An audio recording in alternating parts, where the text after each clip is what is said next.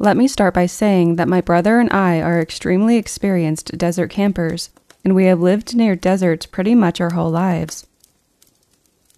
I have never in my 20 years of life, ever for 1 second, believed in anything paranormal or anything to do with evil spirits. Unlike my brother, who has always sensed presences and has been able to see mostly what we call Djinn, also known as demons. Until last night, which is safe to say, marks the last time that we'll be camping alone in the desert. We always have the same place we like to go when we camp with minimum effort, and our day started as normal as ever. But as we got closer and closer to our destination, I saw my brother's mood completely shift. And when I asked him what was wrong, he shrugged me off and told me to just keep driving. When we arrived, I felt completely fine, but my brother was still unusually quiet. It was around 1 p.m. at that point, and we were planning on leaving around 12 or 1 a.m. Because of the heat, we made the terrible decision to set up under a few trees and a source of water, which, in Middle Eastern culture, is where the jinns live at night. Not that I believed at that time, of course. However, we still set up our camp and continued on as normal.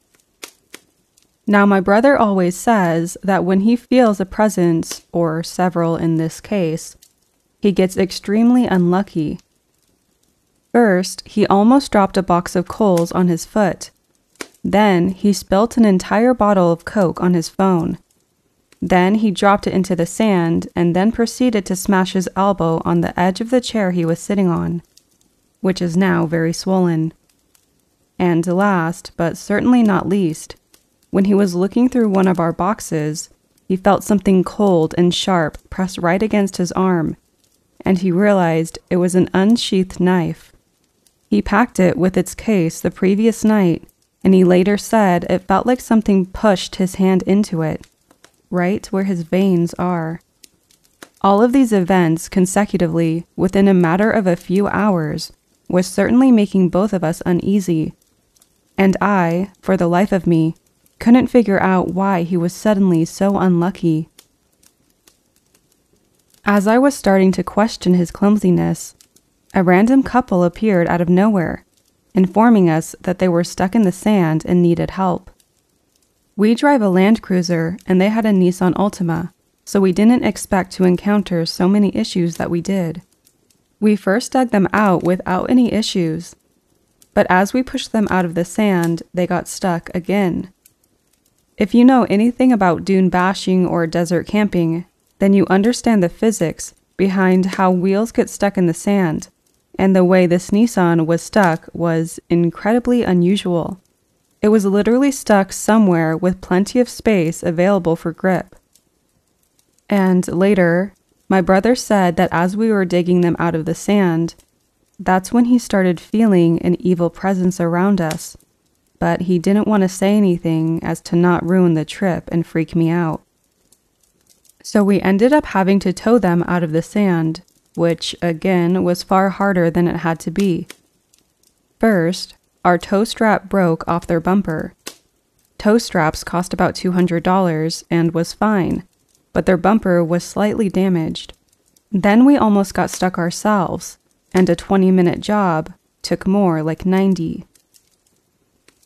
When we came back to our camp, we noticed how everything around us had gotten unusually quiet. The area we were in has hundreds of birds around, and as far as we have seen, 3 cats who sometimes pay us a visit. But there wasn't a single noise at all, other than our fire, which was dying out unusually quickly. It had gotten dark quickly, so we scrambled to build a fire to cook our dinner before we were asked to help the couple, and I had noticed the silence, but it didn't bother me.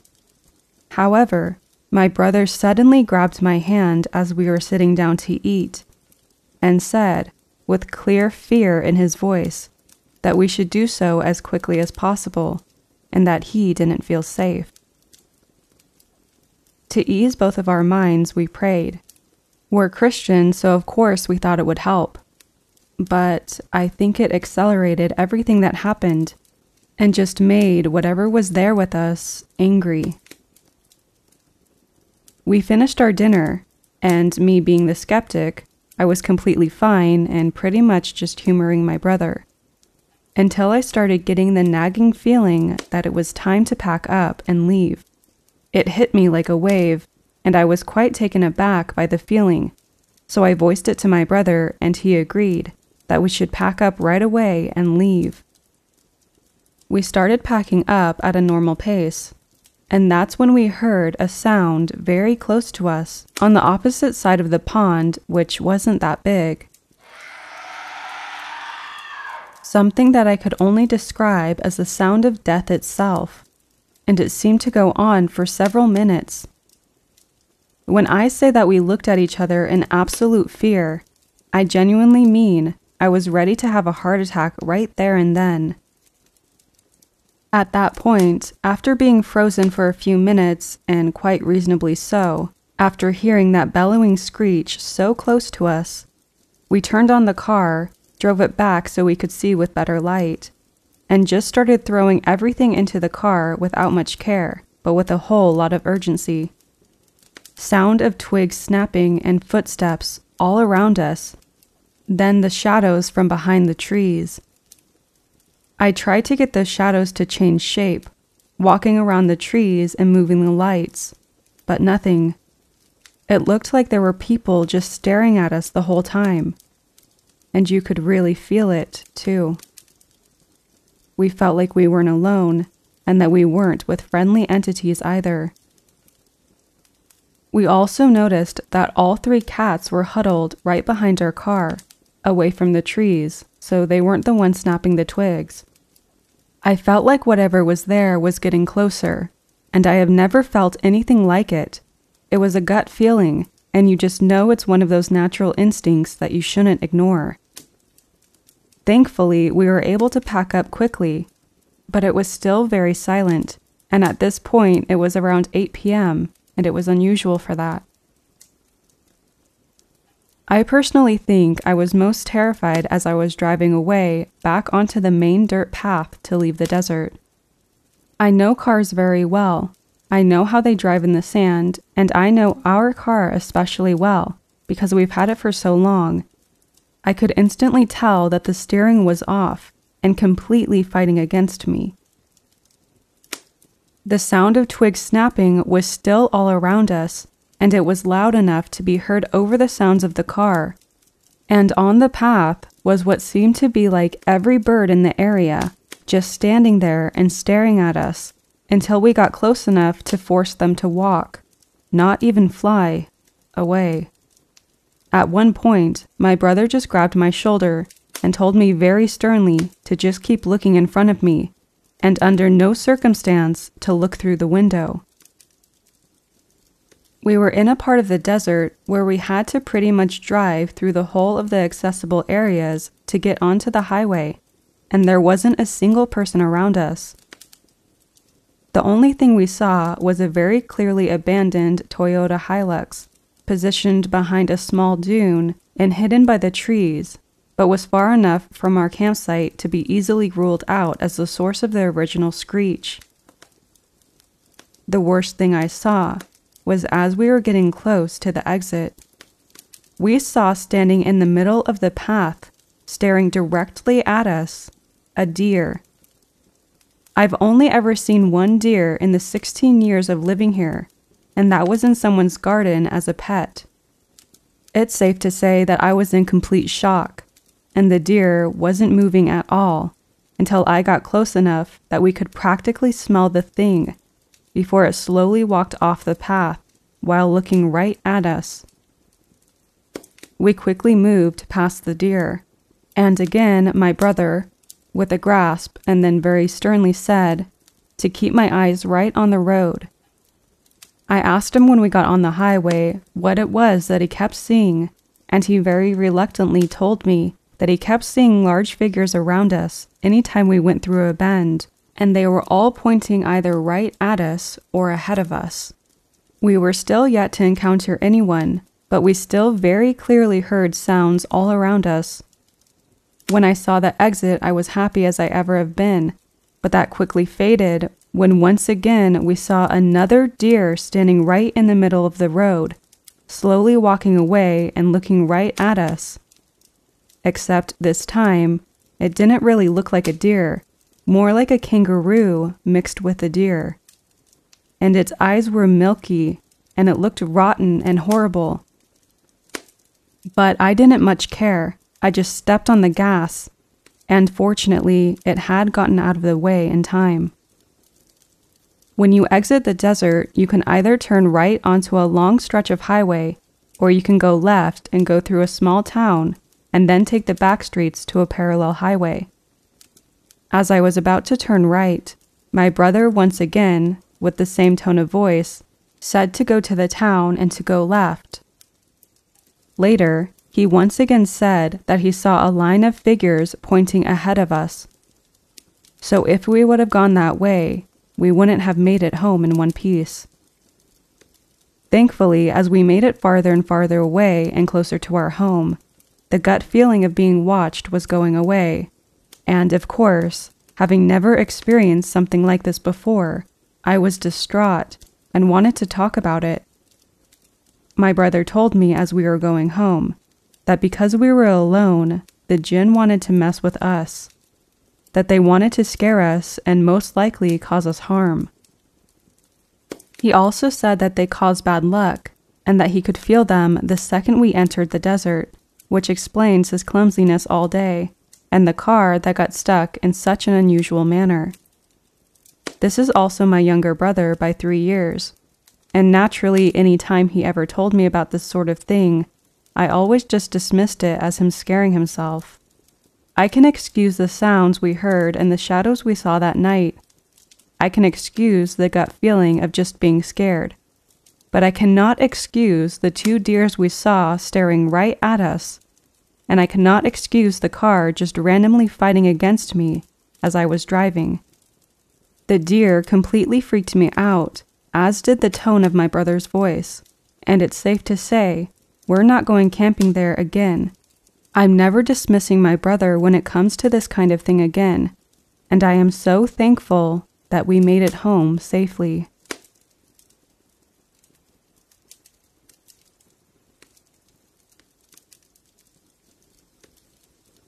I just spent the summer out in the middle of nowhere in Florida, working at a summer sleepaway camp. This camp owns over 100 acres of pure forest, and before it was a camp, it was an airbase. For quite a few years now, maybe much longer, counselors and campers alike have been having weird experiences out there with tall shadow people.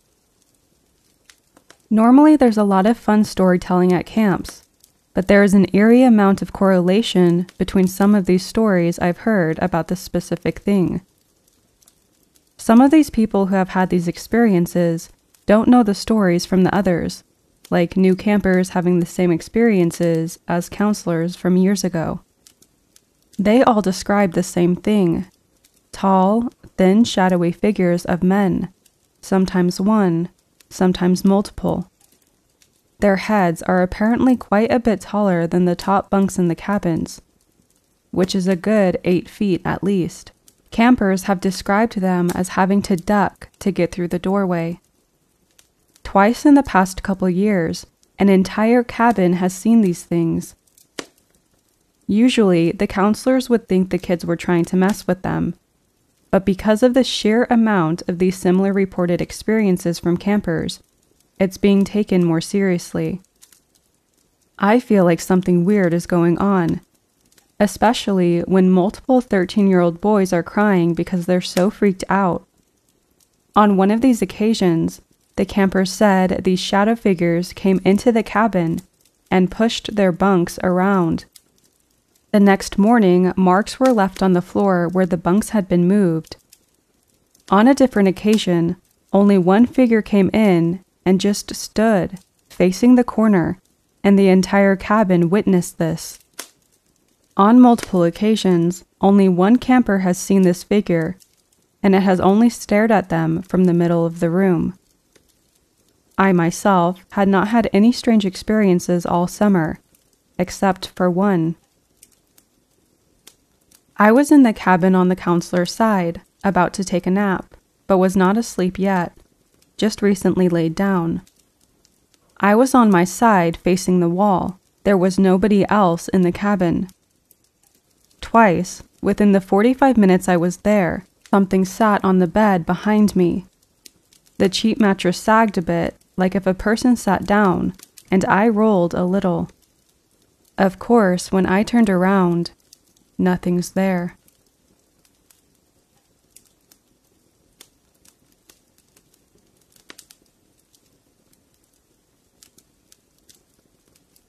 This happened to me and my girlfriend I was dating back in the summer of 2014. This all took place in South Carolina, and my girlfriend and I wanted to take a camping trip. We initially tried to go to a place 45 miles from our hometown, but they were going to charge us double what we thought we were going to pay for. We decided to head back, and it just occurred to me that there's a spot very close to where we live. Now, I will say it's more boondocking and off-grid. We didn't have to pay for anything, just parked the car and we got out. This place is quite gorgeous. There's a historic bridge and trail. Also, some of the oldest railroad tracks in the South. We got there before sunset, so we had plenty of time to pitch the tent and set everything up. There were a few cars when we arrived, but they were most likely hikers and would be gone by nightfall. The only thing that made us uncomfortable was a busted up and rusted old white van with no license plate. We both pointed it out, thinking it was weird, but we shrugged it off and started walking to a good place to set up camp. After several hours, around 3 a.m., following some quality time spent with her and taking in all the nature and then going to sleep, we started to hear this obscure singing and walking around our tent.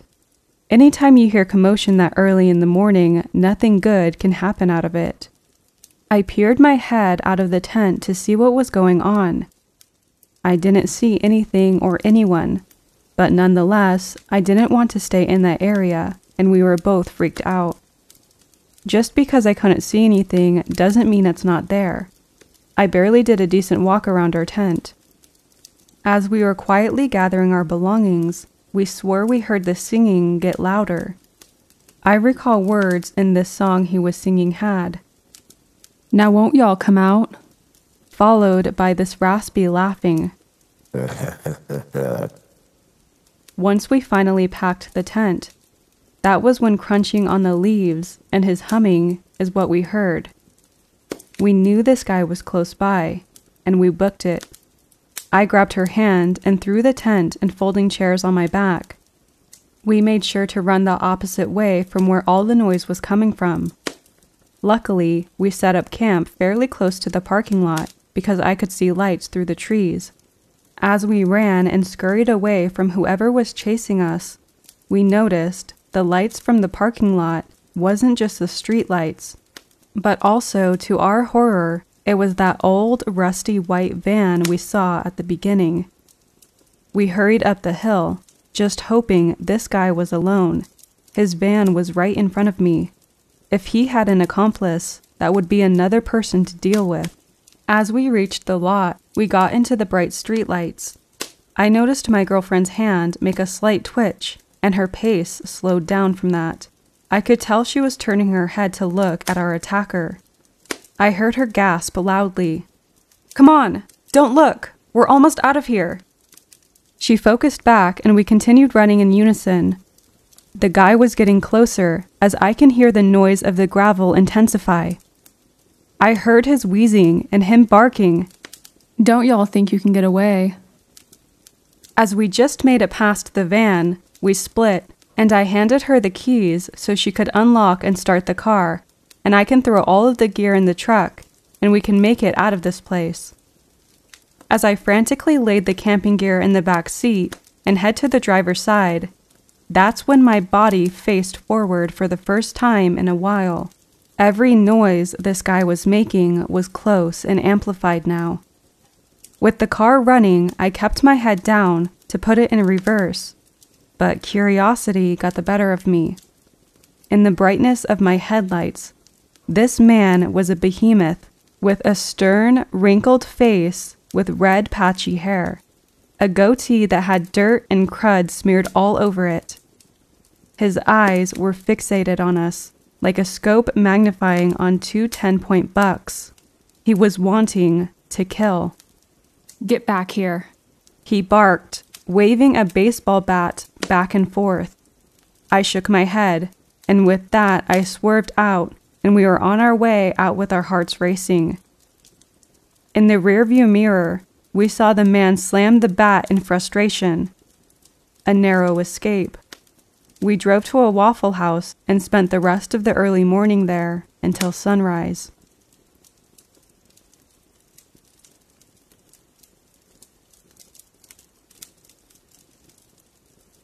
On Friday, I left work at lunchtime to go for an overnight bushwalk to a remote campsite in the national park that's about 60 kilometers from my work in Canberra. I decided not to take a tent, as I was planning to sleep in a hut that had a fireplace, as it's still winter here.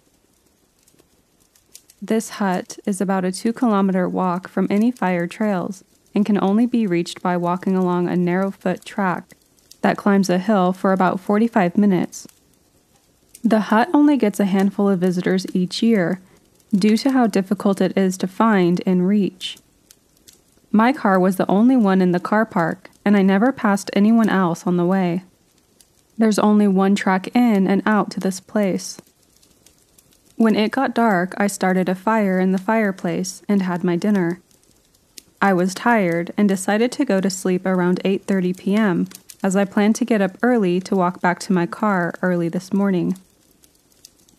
Around 1 a.m., I woke up to the sound of a loud machine, really loud, like being directly under a helicopter or something. When I peered through the hut's window, I could see bright lights flashing around, lighting up the trees, but I couldn't see the source of the lights, which made me think that they were above me. There was no way I was going outside to investigate, so I just sat on a camp chair, wondering what the heck was outside. After a few minutes, both the sound and the lights suddenly stopped, like they had never been there. There was nowhere for anything to land nearby, as the hut is in a very heavily treed area. After a few minutes, I got the courage to go outside with my head torch, and all I could see was some grass that had been slightly burned around the hut. Nothing else seems to have been damaged or disturbed. I stayed up for the remainder of the night and left for my car just before daylight came. There's no way that a vehicle could get to the hut, and I don't think that search and rescue would have a helicopter up at night in such a remote area, and there's no Air Force bases nearby either. The national park doesn't allow hunters, so I really have no idea what it was or what's going on.